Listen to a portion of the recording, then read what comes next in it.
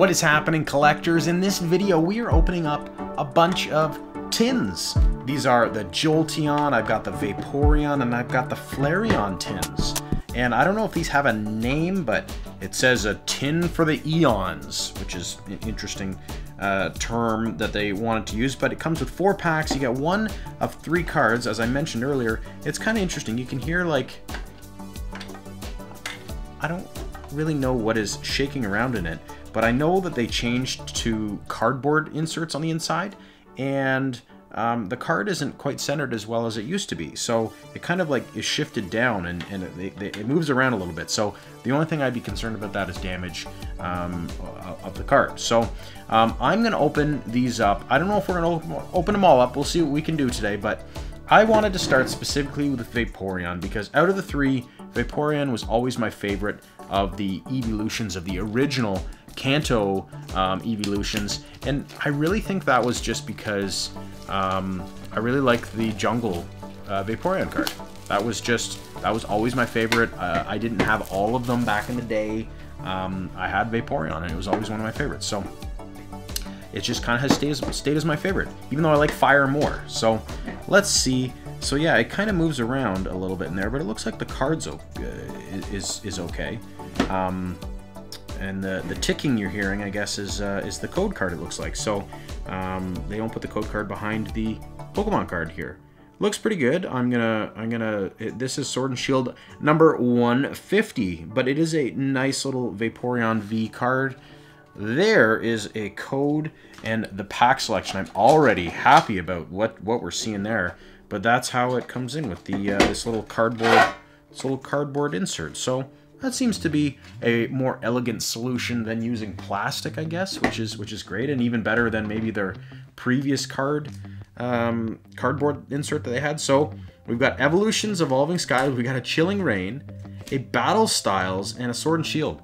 This is a pretty good pack selection. I've had a few people complain about them, and I don't understand what there's to complain about. It's all in the Sword and Shield. There's no Sun and Moon in here, and we're getting some of the latest sets. You know, yeah, Sword and Shield base, I guess that's older, but that's a pretty good, I'm happy with that. So let's see how the pull rates are out of these tins here. All right, we are starting off with metal. I've been getting lots of metal lately. Dubwool, Aurora, Lumberry, Scorbunny, Galarian Meowth, which I just got as a shiny in Pokemon Go.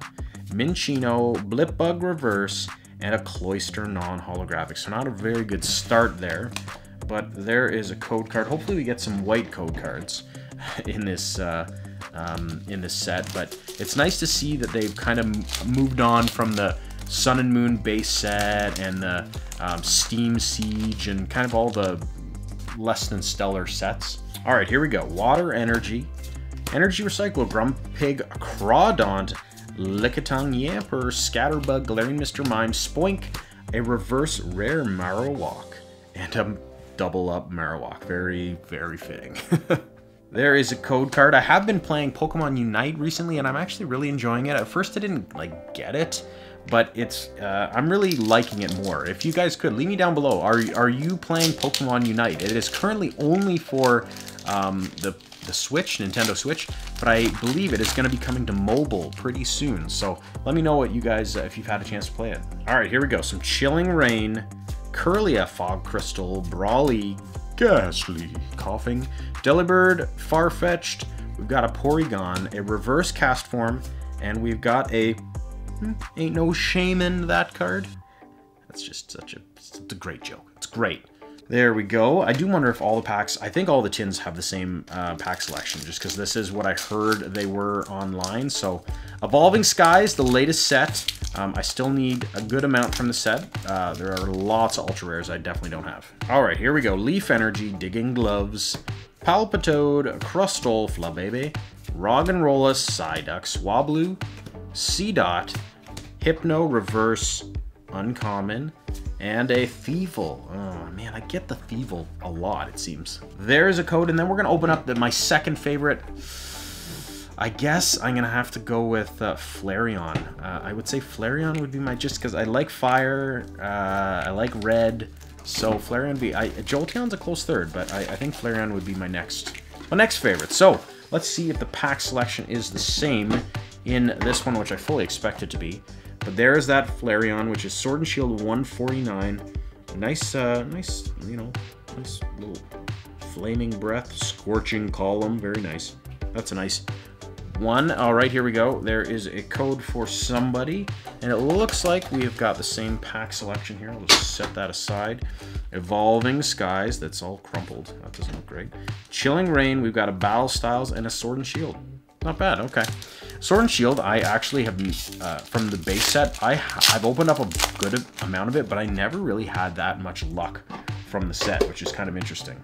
All right, here we go. Psychic Energy, we've got Energy Retrieval, Switch, Doug Trio. It's interesting to see Doug Trio is not a rare. It's often a rare, I find, in a lot of other sets. But Galarian Zigzagoon Reverse and a Noctowl. There is a code. Let's see here. We get the Battle Styles. Battle Styles is probably one of my least favorite sets from Sword and Shield era, but there are definitely some great alternate arts, like the Blaziken. There's some really... Blaziken? No, that's from Chilling Reign. It would be the Urshifu. It would be the Urshifus. That would be the alternate arts, but I do like that they've been pushing the alternate arts for the last little while. It is really, it really does help you appreciate the artwork a little bit more. Seadra Reverse, and we've got Ascent to Scorch non-holo, so this is not looking great so far. There is a code. I have pulled 0 ultra rares, so I'm a little disappointed. 1 holo, so hopefully that changes here with Chilling Reign. All right, we got some Lightning. Oh, and Path to the Peak. Drizzile, the very final card I need from Shining Fates is Drizzile, the shiny card, and then that set's done. Castform Snover, we've got a Reverse Haunter, and oh baby, yes!